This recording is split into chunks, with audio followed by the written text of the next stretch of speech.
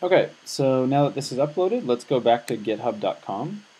We're going to go into the programs directory, go into global surround sound, and we should now see the images folder, which is uploaded.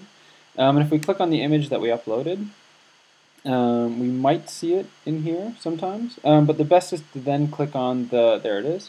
But if you click on the raw tab, it'll actually give you the image just raw inside the browser. And so you can then grab this, copy the URL here, and then back in your scenario.md file, wherever there's an image, you can paste in, let's just call this test image.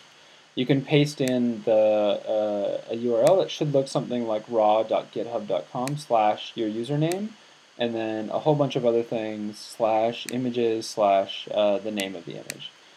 So let's then save that. We'll go back to our GitHub client, and again it will notice that we made that change. So now we're going to say using the uploaded test image, commit that, and sync it. And you can see the progress in the top right again. My internet, of course, today that I'm recording is going incredibly slowly. Alright, so now that we're done, we can go back to github.com. I'm just going to go and click back a few times. Actually, go back here to site-to-site.github.io, go into Programs, into Global Surround Sound, into scenario.md, and now we should see that image. So this is one way to put images up using GitHub.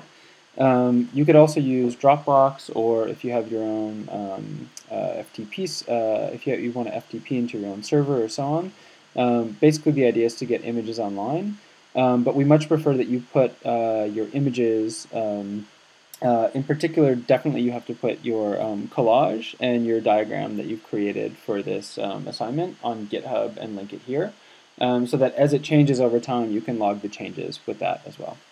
Thanks.